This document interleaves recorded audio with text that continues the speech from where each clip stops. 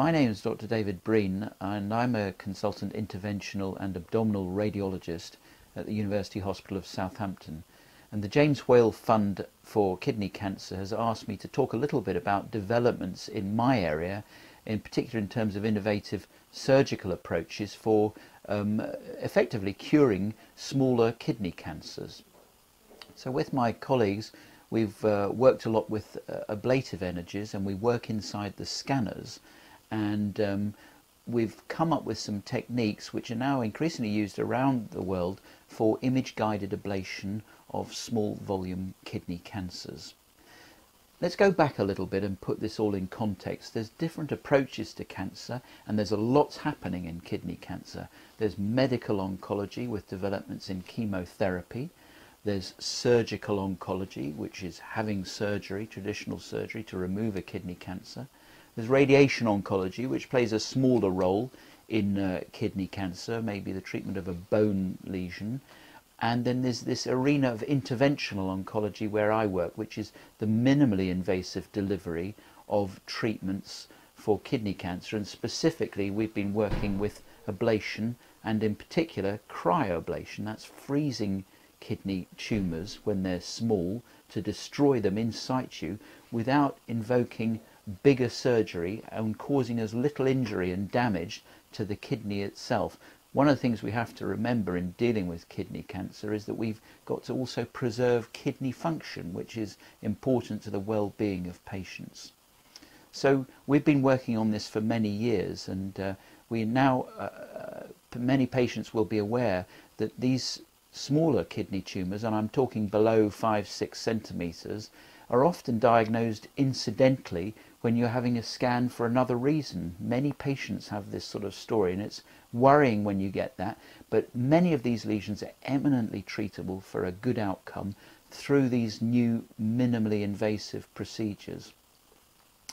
What we tend to do when we come across these in our meeting, and I sit and work with surgeons and oncologists in this arena, is we'll see a patient, we'll look at their overall picture, their fitness for surgery or a less invasive procedure, the size and the shape and the position of a growth on the kidney.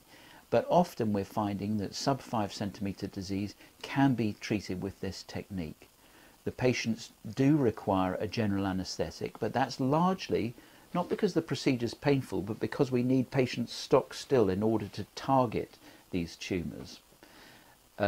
We perform these operations not in an operating theatre, but actually in a scanner, and many of you will be familiar with having CT scans. In the next few years we may be looking to operating inside the MR scanners, the magnetic resonance scanners. But we put patients to sleep, we position them, we look at the position of the tumour. I will put in a number of probes, so we put in multiple probes in order to induce a therapeutic ice ball which destroys the tumour in situ. Now we use argon, and the tumour gets extremely cold as -100 degrees centigrade at the centre of the lesion. We can watch and visualise that treatment on the scan. Therein lies the beauty of it, because we can control the treatment and subsume the tumour plus a surgical margin around it. And we know, and we've done this in hundreds of patients now, that we can get nice surgical margins but spare as much of the background kidney and kidney function, and importantly spare the patient an operative hole in their side. So now we use argon cryoablation because we can better control it. There is a little more to it than that. Sometimes we have to use fluids and things to move the bowel out of the way before we carry out the treatment. But ourselves, a couple of centres in the States, and myself and my group go around and teach in Australia and Europe. This is really a major innovation, I think, in the surgical / interventional oncology developments for kidney cancer. And many people will get these tumours diagnosed incidentally, and I think there is great hope and optimism in the treatment of these tumours, because they're so amenable to a relatively less invasive procedure. We've started a European registry, and now hopefully the funding and commissioning bodies are increasingly interested in treating kidney tumours this way, because the data is accumulating to show this is as effective as traditional surgical approach for smaller volume tumours. Patients need very little pain relief after the operation, and the vast majority of our patients, I would say between 95–98% of patients, go home the following day. We hang on to patients overnight just to check that they're feeling well and there's no soreness or discomfort. And surprisingly, that's one of the reasons we moved from other heat-based treatments to cold. We find that the cryoablation in particular is very well tolerated. Patients go home. I usually advise them to take a week off work. Some folk are exceptionally keen, self-employed folk, to get back to work for obvious reasons. And on the whole, we've said if you're feeling well, then you take a week off work and you're back at work and driving as well a week later. There's just a feeling of a little bit of a dull ache and sometimes a little bit of numbness around the side.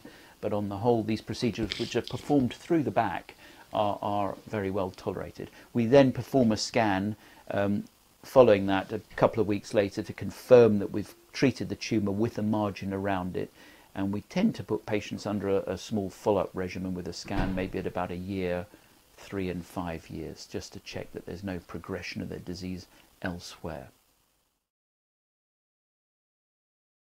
In this arena where I work, in interventional oncology and image-guided surgery, there are a lot of innovations happening. If we hone this back to kidney cancer, I think that there's a lot of work still to be done in conjunction with the James Whale Fund in terms of increasing awareness of this approach to smaller kidney tumours. I've been talking with interventional radiologists to the clinical commissioning groups, yet the availability of this intervention and this innovative surgical approach is really very patchy across the United Kingdom, and I think that's work that we'll have to undertake with the James Whale Fund and the commissioners to improve the availability of these approaches, which show every evidence of being as effective as traditional surgery in the reported literature. What else is happening? Well, I think at the moment cryoablation is the way to go for smaller tumours. It's the best ablative energy. We're going to increasingly move these procedures, and it's not just happening in the kidney, it's happening in the liver and in the lungs as well, because we're detecting tumours much earlier when we can expect much better outcomes. It does beg the question whether patients in their early 60s should all have a scan, and I think that's a very interesting and highly controversial debate to be had. I think some of these solid organ surgeries in the livers and kidneys and what have you, as we detect smaller and smaller disease, will move into the MR scanner, where we don't have the irradiation of CT, and I think that there's a major growth in this arena going to occur in the next 10 years. My main concern at the moment is standardization and increasing the availability and awareness of this option around the United Kingdom.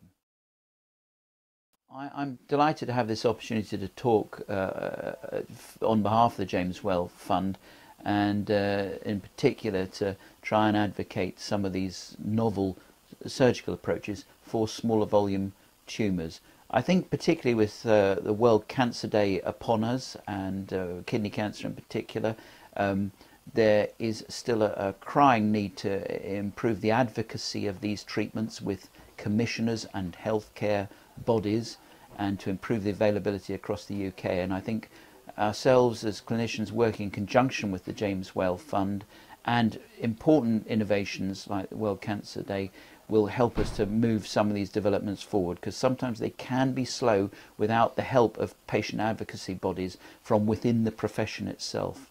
So thank you for this opportunity to talk to the James Whale Fund and on this important World Cancer Day.